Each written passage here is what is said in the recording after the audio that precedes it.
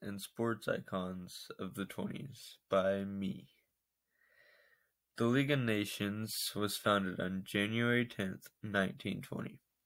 It was the first worldwide organization whose purpose was to maintain world peace. It ended on April 20th, 1946. It mainly failed because the United States refused to join, but also the voting structure was terrible. The U.S. not joining made the League of Nations power very limited. Women's suffrage is the right for women to vote in the U.S. It had been going on for nearly 100 years. They held speeches, made signs, and etc. to try and win. It was ratified on August 18, 1920.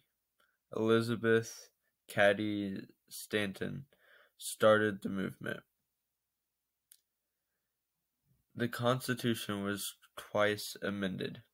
The 18th Amendment was added, prohibiting the manufacture, sale, and transportation of alcoholic beverages for consumption, repealed in 1933. The 19th Amendment was added for women's rights, which allowed women to vote. The de facto president. On October 15th, she was born on October 15th, 1872, Elizabeth Bowling Galt Wilson. She ran the executive branch after her husband, Woodrow Wilson, the 20th president, had a stroke. She was the first female president, per se. She died December 28th, 1961. De facto means in fact or in effect, whether by right or not. Babe Ruth, the first sports icon. Born on February 6, 1895. His real name was George Herman Ruth Jr. He played for Boston Red Sox, New York Yankees, and Boston Braves. Babe Ruth married Helen Woodford and then Claire Merritt.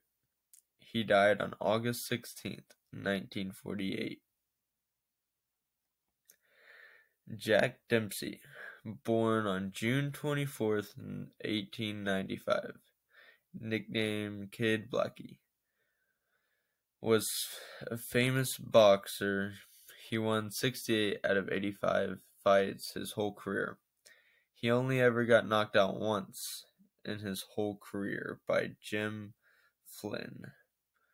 He was known as the man who inspired Mike Tyson.